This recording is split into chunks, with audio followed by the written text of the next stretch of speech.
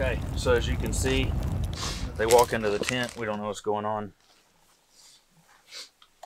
They found something, but they don't even know how to tell me to let's go. So our interpreter over here is filling us in. So I am fixing to head out, and communication will be very minimal. You just gotta trust the guide, right?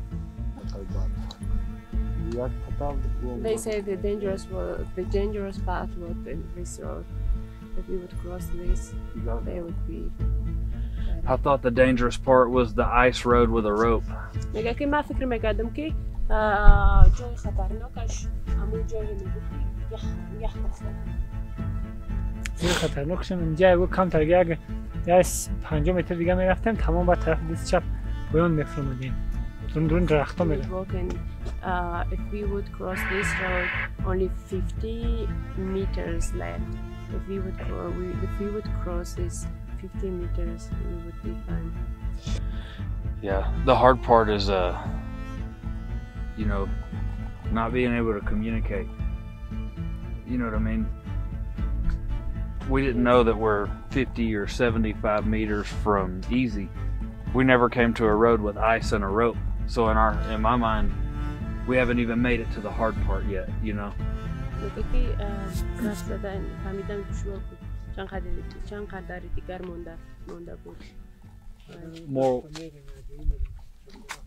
Moral of the story is I need to learn Tajik.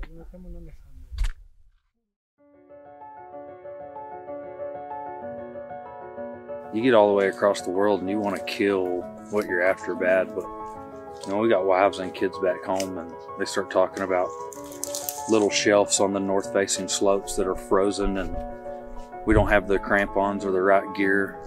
And in their mind, they'll just tie a rope around us, so if we slip, then they can catch us. And you know, sometimes you got to kind of think about it. So the safer, longer road is the one we've opted to trek. So in Tajikistan, bring your spotting scope, your binoculars, not for you to use. These guys are limited on gear, so they kind of depend on our gear to help do their job. We're gonna take a break here and try and glass. We tried to take a shortcut, ended up being very, very dangerous. We were talking about a little bit earlier with the guides back at base camp. So we're going a different way. It's supposed to be a safer road. They use the word road. There's no roads, just to clarify that. Like, not even game trails. But anyways, the flight delay out of DFW and being held over in Turkey waiting on a new flight already put us behind. And then the first day we got here, we were trying to make it to camp and the river's frozen. And the stop point they normally take the vehicle to was out of the question. So we lost most of the day there.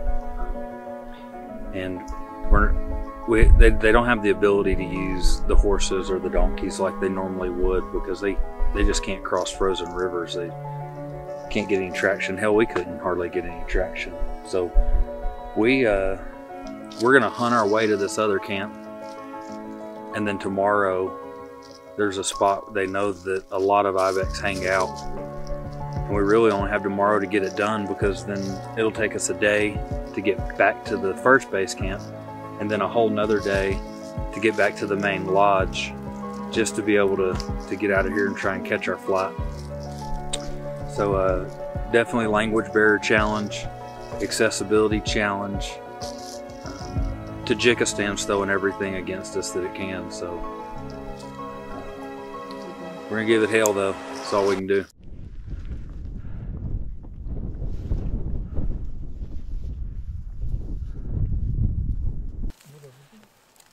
Cheese and goat cheese and bread. Ketchup. Ketchup. Ketchup. He hacked a bottle of ketchup all the way up here in Tajikistan and brought ketchup. I prefer spicy brown mustard with my salami.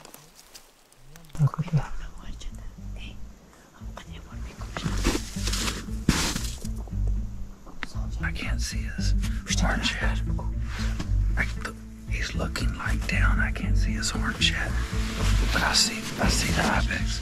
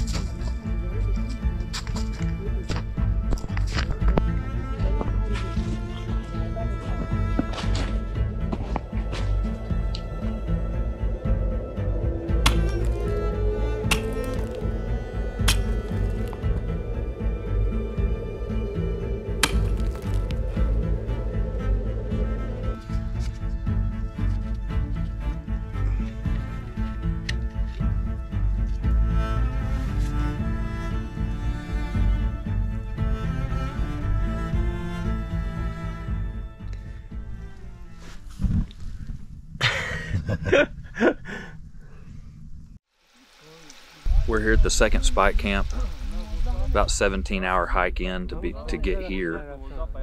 There's several rangers out glassing and trying to get their eyes on ibex. They didn't want to burn up the day trekking up the wrong ridge to realize that the ibex were on the other side, so they set out in a lot of different directions to make sure that they put me on the right ridge to get in position to make a shot.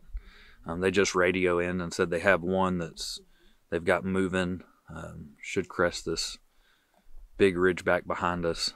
I'm not really sure what the game plan is. Again, communication is limited at best. So they say something to the tune of rafting, which means let's go. And we just go. He's tying a rope around me. Looks like we're getting ready to try and go up that. So here we go.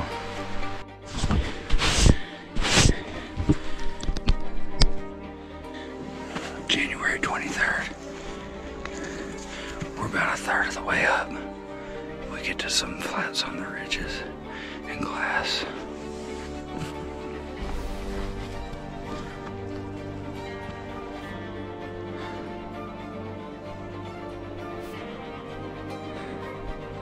We're making our way up to the top of that.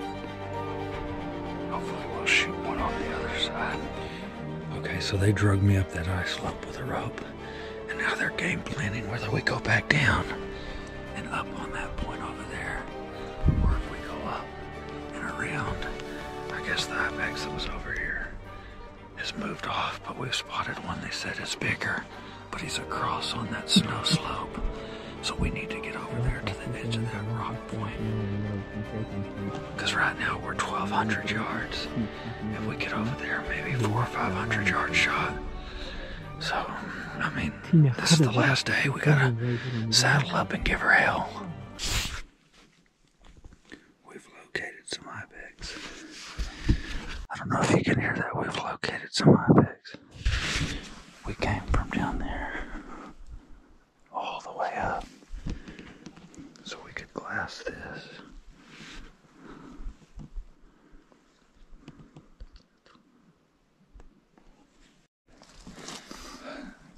We couldn't close the distance to get a shot. 1,000 yards, wind across the valley. He was bedded perpendicular to me, not parallel. So, really skinny shot.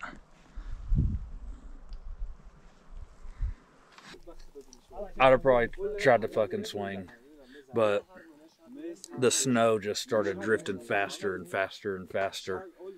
And the bushes in front of me started moving faster, and I mean, 9-10's tough. It is. And the thing is he was bedded down, kind of quartering away. So Your target's my target's a lot smaller. So if elevation was spot on, well, wind drift and spin drift were not going to be on my side. No. So I came up with a plan, and they understood it. And I took their stick, and I said, Ibex? And then I stabbed a hole up top, and I said, scare Ibex down. And they were like, yeah, shoot, shoot. And I was like, no.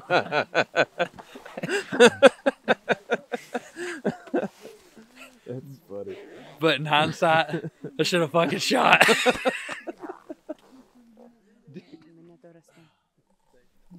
I don't like to give up.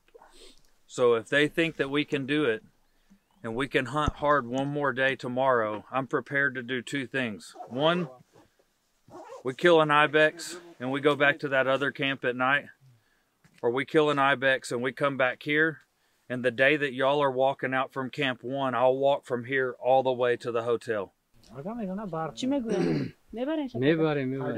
hunting tomorrow? So you are ready to go hunting, right? I have no choice. If I want to kill one, it's all or nothing. میگم من دیگر چی ندارم.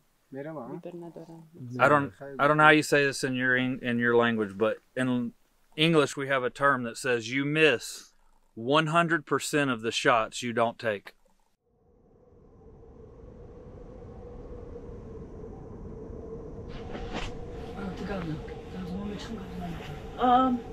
He says that the Ibex is 600 meters far from us.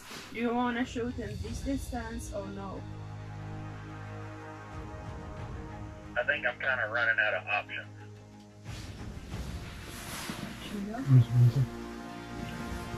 Did you hear?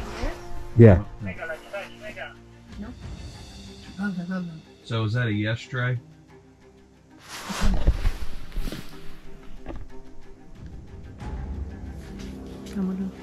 Trey, is that a yes? I think we're just gonna have to go fucking send it. So he's gonna shoot. Yes. He's gonna shoot. 600 متر آیا؟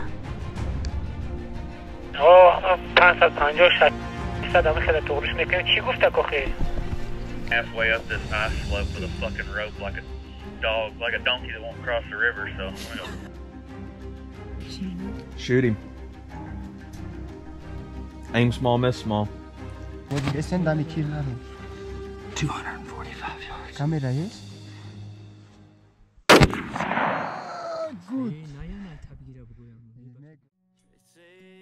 It ain't no damn skinning party without music.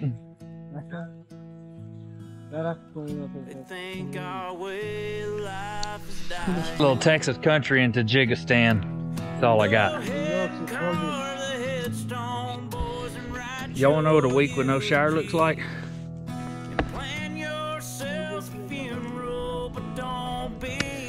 Something like that. But damn, it's worth it.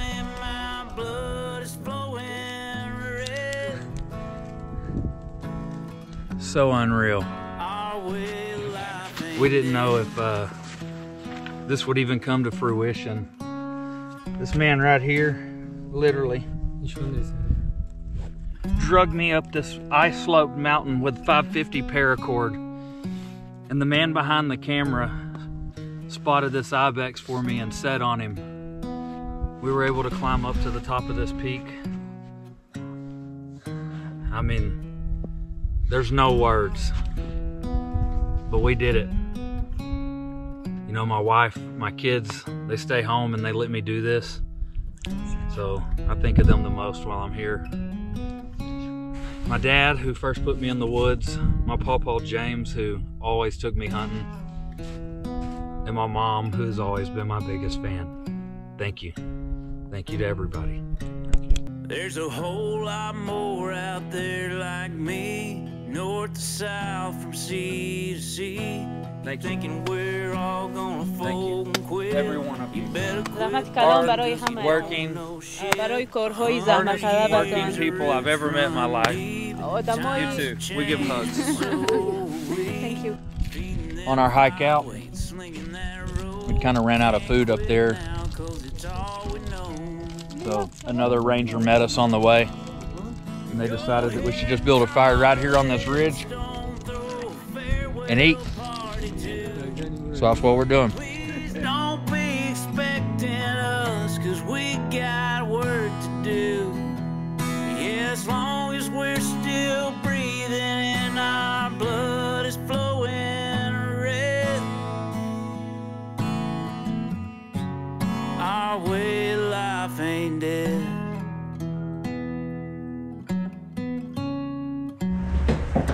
Fixing to head out.